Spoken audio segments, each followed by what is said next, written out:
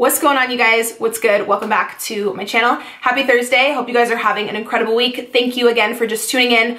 Today I'm just being super casual. We're gonna do another like tea time, kind of like life updates, chit chat, if you will. I screenshotted a few questions from Snapchat.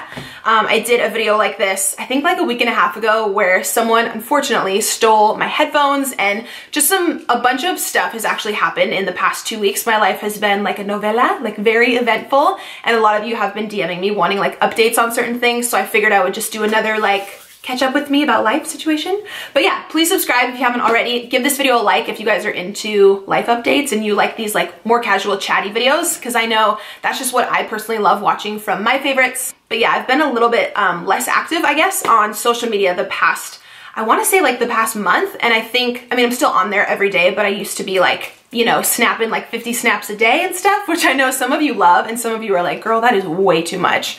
But I've just been so incredibly busy with work stuff. I launched my Girl Boss Academy courses, which you guys know. I've got an Instagram masterclass and a YouTube masterclass where I teach other young female entrepreneurs how to grow an engaged organic following, exactly like I've done. And I share every single thing with you guys that I've learned. You guys have been incredibly supportive. I've had so many of you ladies join, which has brought me so much fulfillment, like I can't even put into words. I feel like I'm so repetitive about this because a lot of you have been asking about it, and I just feel like in every video I say how excited I am and how happy it's made me, but to just see other women growing up their platform and their business and being able to provide for their family, any tips and tricks I can share with you about how I've learned money and grown my audience, I feel it's my duty to share back with other people. So I've been so busy this past month doing all of that. I have if you enroll in the course, I have new videos that come out twice a week and ebooks that go along with everything. So I've been going to bed at like 2 or 3 a.m.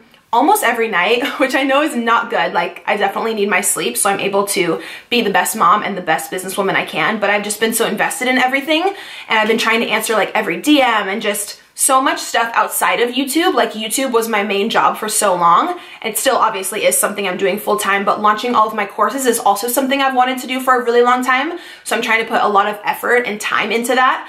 So I think last week I only had like 2 YouTube videos up instead of 3, but I'm determined to get 3 up this week as well. I'm hoping my son will actually be enrolled in a new school. So a lot of you are asking about that. I guess I can lead this like life update with that.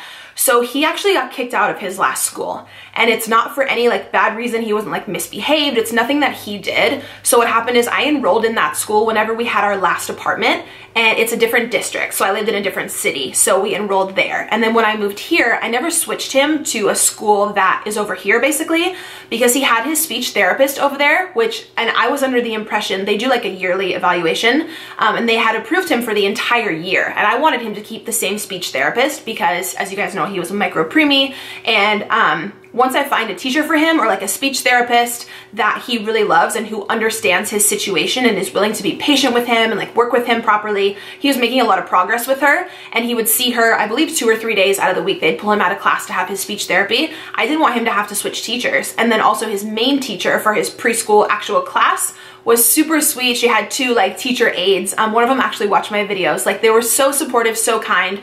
So I was like, you know what, I'll just keep driving him back to that other school, even though it was almost like 25 minutes away or 30 minutes away each way. I was willing to do that drive because I wanted Christian to have the best education possible and like stay cool with those teachers, you know? And we're already in the middle of a semester or whatever they call it for kids.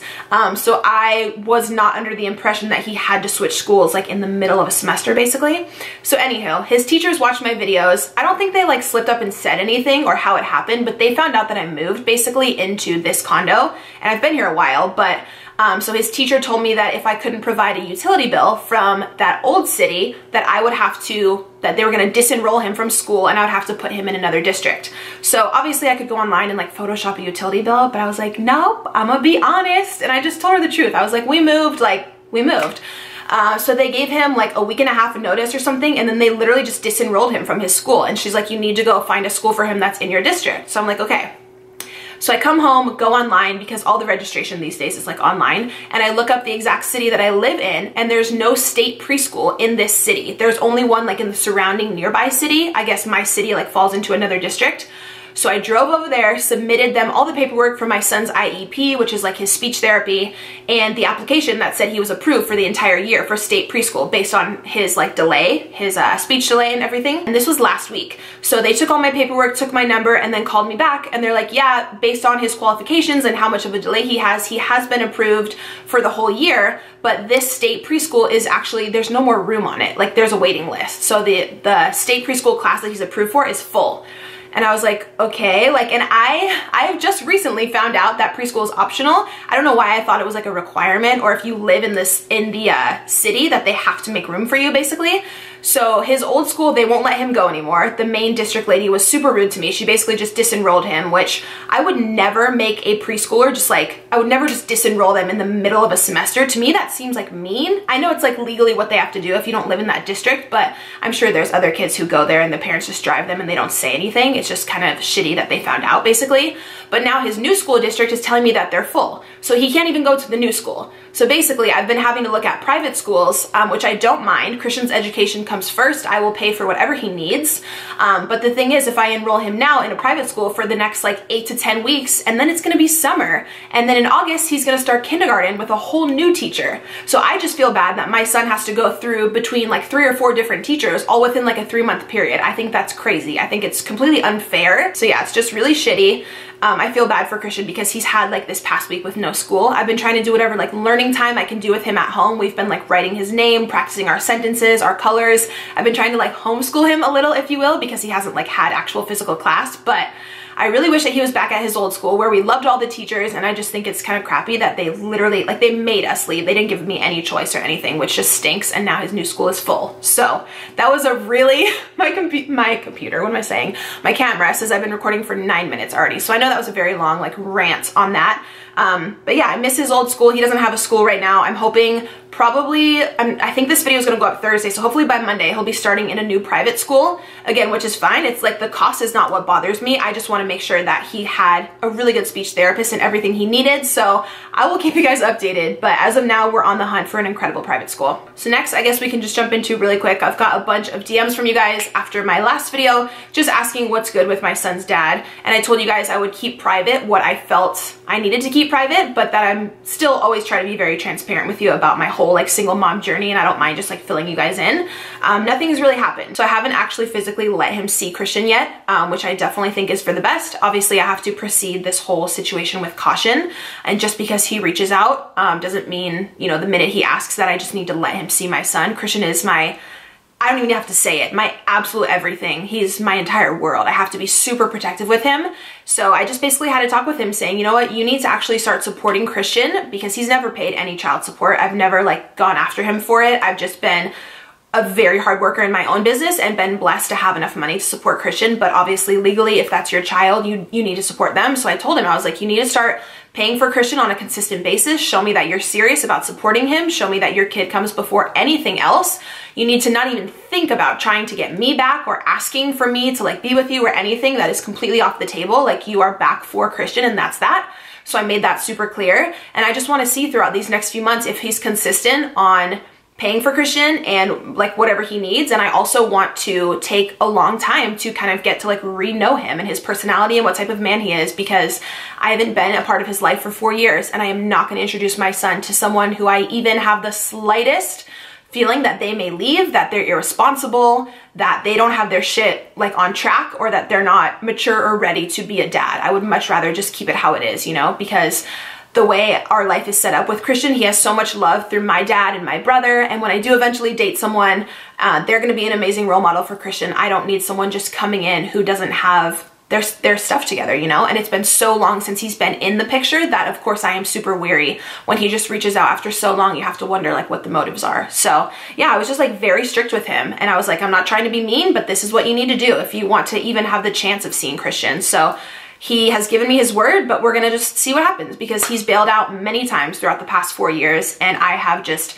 completely provided for Christian on my own. And honestly, that's what I continue to plan to do. I don't have too much hope that he's gonna like follow through on everything, but I don't know, you guys are so sweet. You've basically seen me raise Christian from when he was born until now completely on my own. You've seen me go through living at my mom's, living at my dad's, getting my first shitty apartment, getting my second apartment, which was like a little better, and now living here in like my dream condo, doing it all on my own. So thank you guys so much for tuning in to just like even follow my journey and like see another single mom like crushing it, you know. I just hope I can inspire you guys that if you're not in a relationship, or if you're single, or if you need to leave a relationship that you know is toxic but you don't know how, or how you'll make it, or how you'll make enough money, I just want to let you know that you can and you will. Like if you have the drive within you to pursue what you're passionate about, or go super hard at your job, or get 2 jobs to support your kid, whatever you have to do, like you do not need another partner if they're the wrong person for you, and you never need someone else to stay with someone just so they can finance you. Like I get DMs from single moms all the time of like,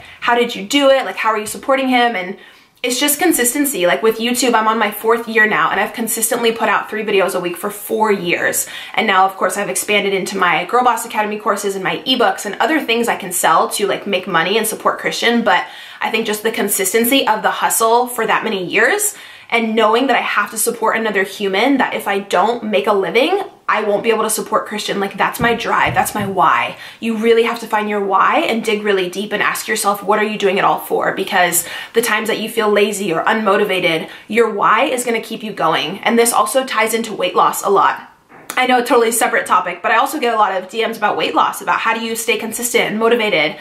And on the days that I don't want to go to the gym, my why is what gets me up and gets me going. I want to be healthy. I want to be in the best physical and mental shape possible, so I'm in the best mood, I have the most energy, so that I'm the best mom. So I can go to the park and run around with Christian without getting out of breath. So I don't have to worry about getting diabetes possibly. Like, he is just my why for everything. Like, since having Christian, it's, you know, he's my entire life now. It's changed absolutely everything. I would say pretty much the underlying cause of my business, my weight loss, like wanting a high quality life is Christian, just wanting to provide for him. So if you are a single mom out there, or maybe you're pregnant, or you're not with your partner anymore, I just want to let you know I truly believe that you can do it. You can accomplish any level of success in your life if you first believe that you can and you're willing to work hard. All right, so another topic I wanted to just like touch on in this updates, if you will. In my last video, I let you guys know about when I accidentally and very unfortunately left my headphones in my apartment complex. They ended up catching the girl who stole them on video. And so many of you kept commenting, asking, did I go confront her? Like, did I go knock on her door and ask for them back? And I would love to, you guys, but I don't know who she is. Like, I don't know where she lives. All we have is that really small video clip of her. But a lot of you wanted to know like what my apartment complex was doing about it. Unfortunately, like, they suck. I don't know if they watch my videos because I'm not speaking highly of them right now, but they're horrible. Like, okay, so to get into our gym, it's all like very high security in like the townhouse complex I live in. You have to swipe your fob key to get in. You have to swipe it 2 times on 2 separate doors before you get into the gym. So she obviously had to swipe some kind of key to get in there.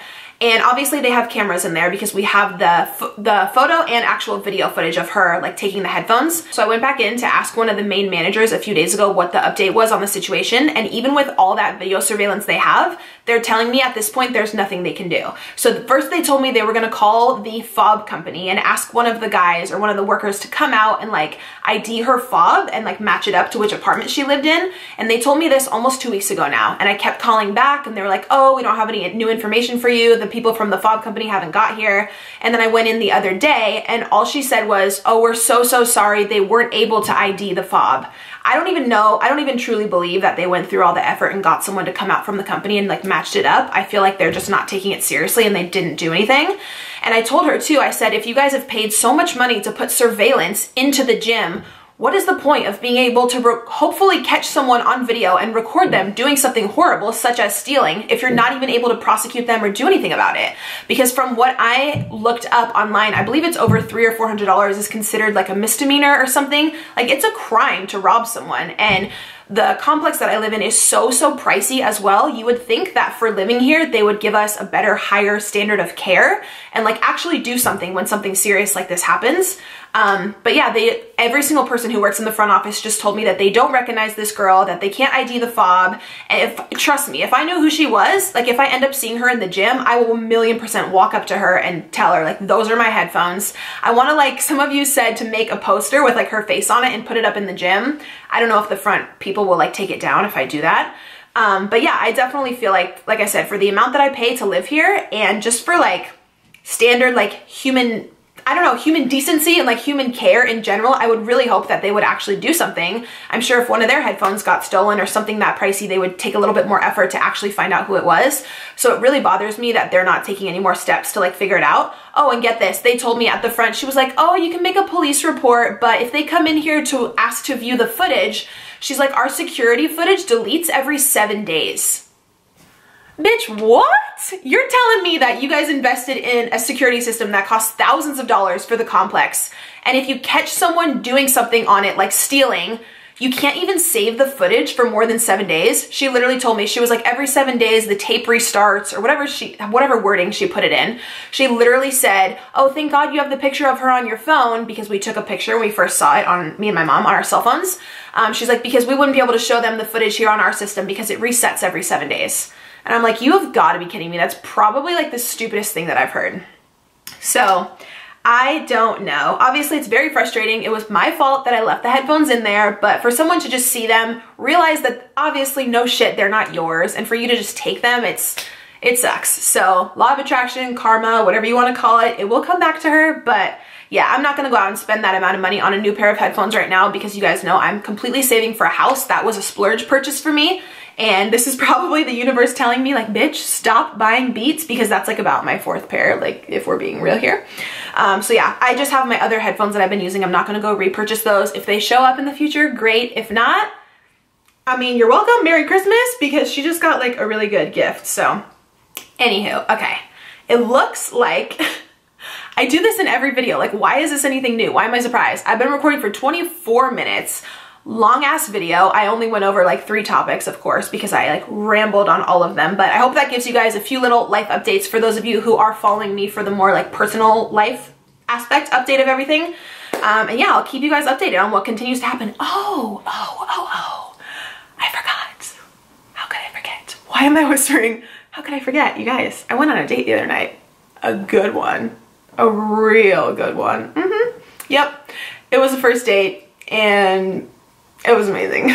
Like, amazing. But yeah, I think that's all I'm gonna say about that. So I guess I'll keep you updated on that too. I'll keep you updated on everything. So anywho, I'm such a freaking weirdo. Follow me on Instagram and on Twitter. I would love to have you guys. Those accounts are public. I've been posting so much on my Instagram story, so I'd love to have you guys over there. If you want to join my Girl Boss Academy and grow your YouTube or your Instagram platform, I would be honored to be your mentor. I will teach you everything that I know. All those links will be in the description box. I appreciate you guys so damn much, per usual. Please be sure that you're subscribed here to my channel, and I'll see you guys in the next video.